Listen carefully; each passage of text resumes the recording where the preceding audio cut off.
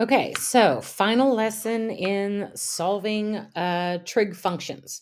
Okay, so let's take a look at what we've got. Now, I know it's quadratic because it has a squared and it also has three terms, so that normally I would say we would factor, right? Because again, quadratic and three terms, we should have to factor this.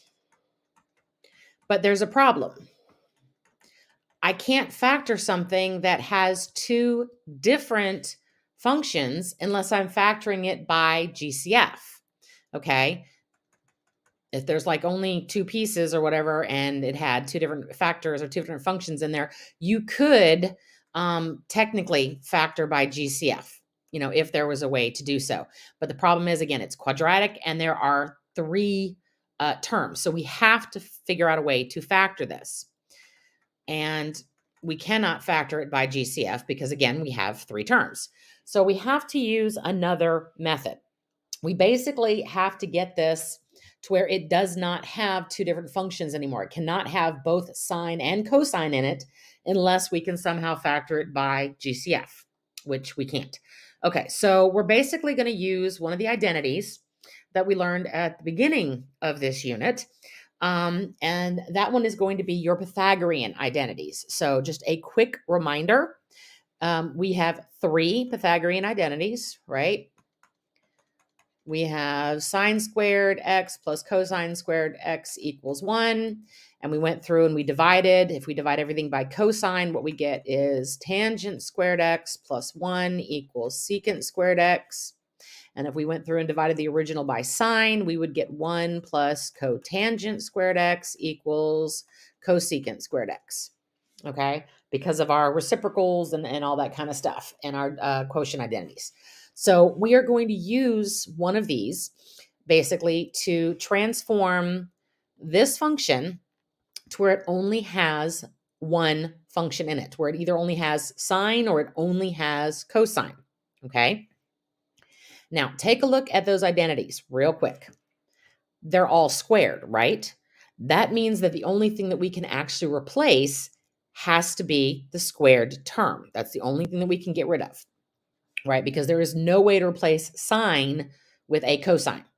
There's not an identity that relates sine and cosine somehow to where we can replace one with the other, okay? So we have to replace the squared term. So, okay, we need to replace cosine squared x. All right, so take a look at your Pythagorean identity. If I want cosine squared x by itself, all I'm doing is just sort of shifting the function around.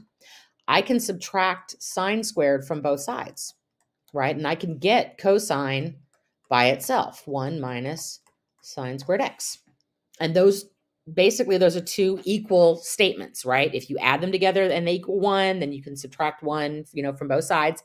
And you can rearrange your functions this way. So you will be using and you will be rewriting these Pythagorean identities so that you can actually work with all 6 independently. Okay, so you're going to replace the cosine squared in that function that we're solving with 1 minus sine squared. All right, so let's see how that looks. I'm going to replace it. So I'm going to rewrite the problem with just the 1 minus sine squared because they are equivalent. We're basically using substitution. All right. Now, why did I put the 2 and the parentheses? Well, the only thing I'm replacing is the cosine squared, right? Just this part right here can be replaced. And the 2 is basically multiplying that. So that 2 is also going to multiply by what you replaced it with. Okay, so yeah, I do actually have to distribute that back out. So that's going to be 2 minus 2 sine squared x, okay, plus sine x plus 1 equals 0. So this is now a quadratic problem that only has one function in it now. They're both sine functions, or they're both sine statements. So now I just kind of need to reorganize it so that I can go ahead and factor it. So now it is actually factorable. But, obviously it needs to be written in standard form first. So I can combine the 2 and the 1, right, and get negative 2 sine squared x plus sine x plus 3 equals 0, right?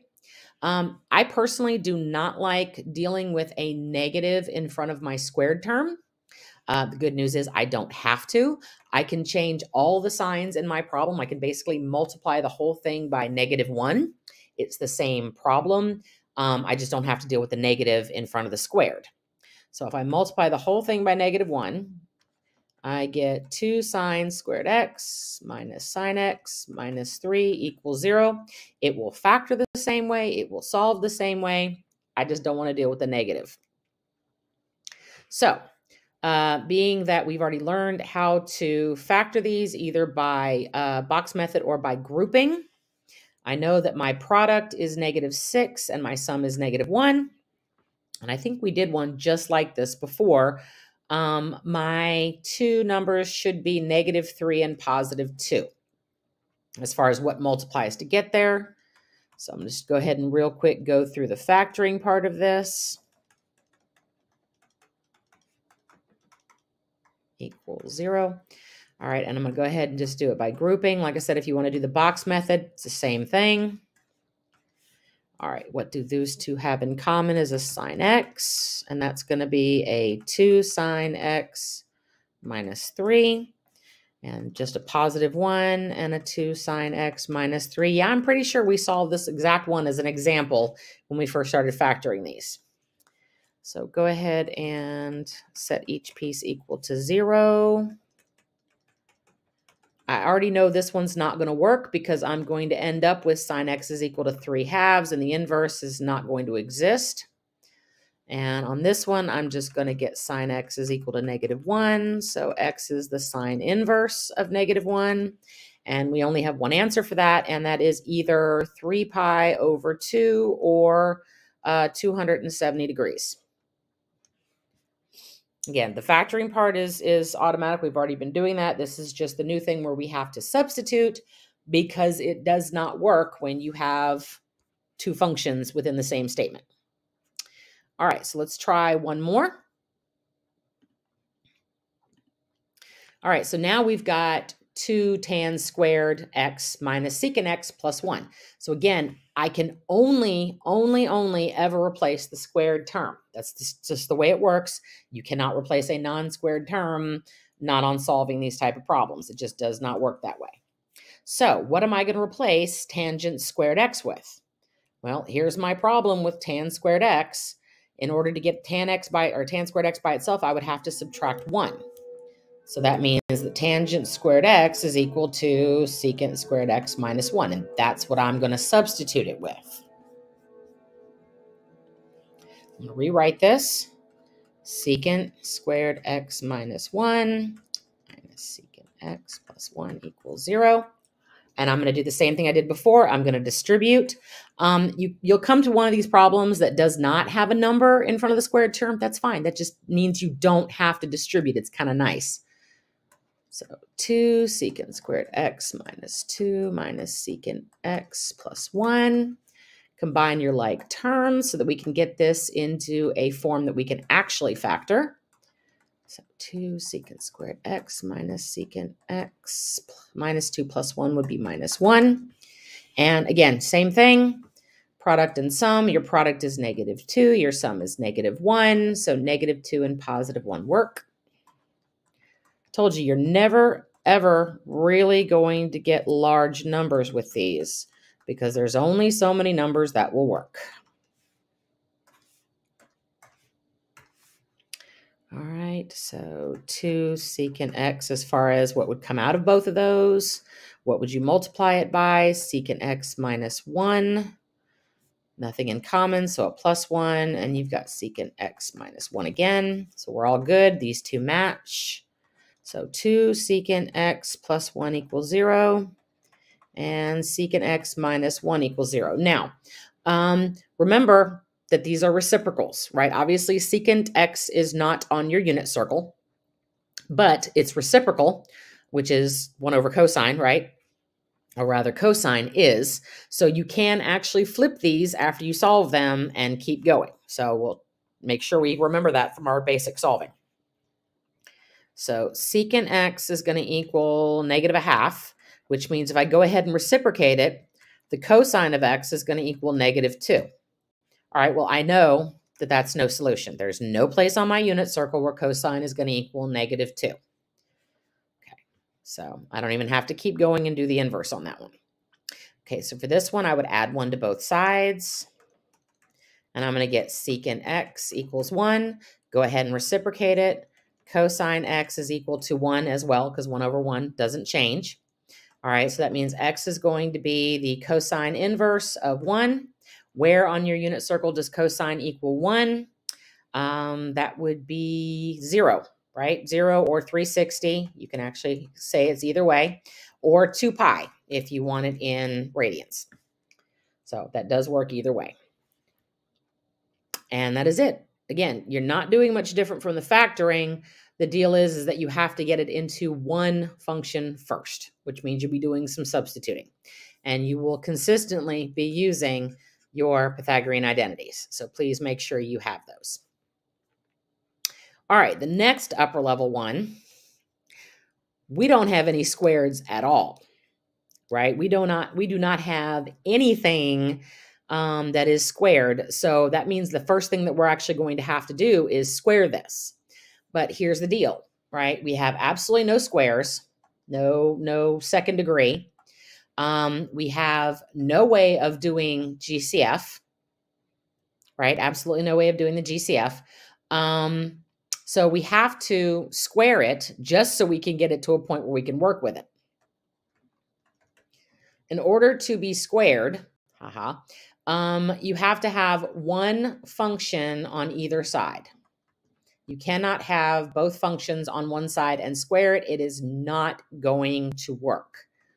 So one function on either side of the equals. Which one you move is entirely up to you. Okay, so if you move the cotangent, then you're either going to have to replace, well, it's actually not going to matter either way. If you move the cotangent, you're going to have a cosecant squared after you square it on this side. You'll have a cotangent squared on that way. Either way, again, you're going to have to use your Pythagorean identities, right, to get rid of one. So it really does not matter which one you move. And you're eventually going to have to get rid of a squared anyway. So I'm just going to go ahead and move the cotangent over.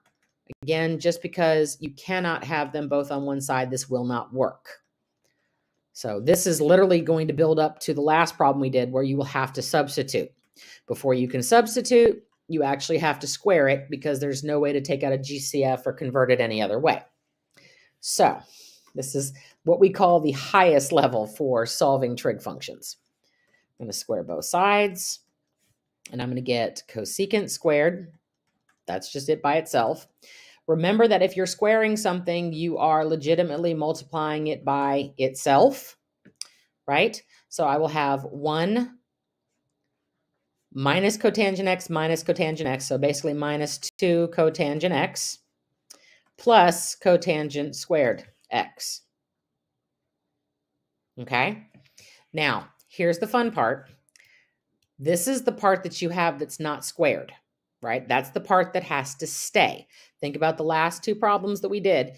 It was the non-squared part that determined what it was going to be. So non-squared part. So that means I have to make this cosecant squared into a cotangent squared. Okay? Had I moved the cosecant over, I would have cosecant and I would have to replace my cotangent with cosecant. So again, you're going to get the same answer both ways, so it does not matter. All right, so we need to replace this cosecant squared with a cotangent so that we only have one factor, or one function rather. So cosecant squared, well, let's take a look. It's already technically by itself. Cosecant squared equals 1 plus cotangent. All right, so let's go ahead and replace it.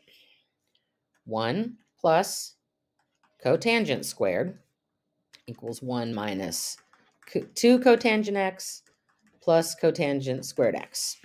So in order to factor this, I need to get everything to one side.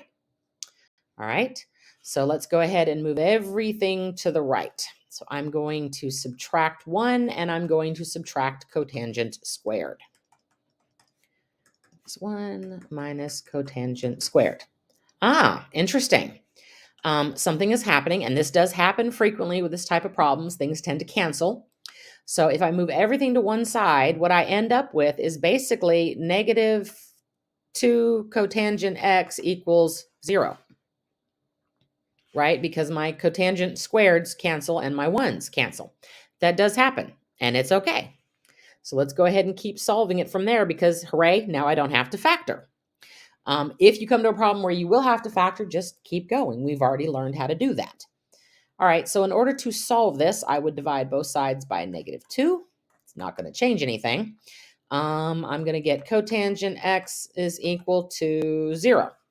All right, so I'm going to go ahead and reciprocate it. Now, cotangent and tangent are kind of a special category when they reciprocate. Okay, so where cotangent equals 0, your tangent is undefined. That's just the way that works. Because to get 0, it's basically 0 divided by, let's say, a number. And if you reciprocate that, then it's an undefined statement. So what you're looking for is you're looking for tan x equaling undefined. Or where is tan inverse undefined?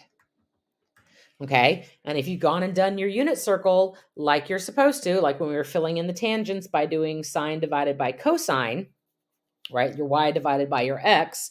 The only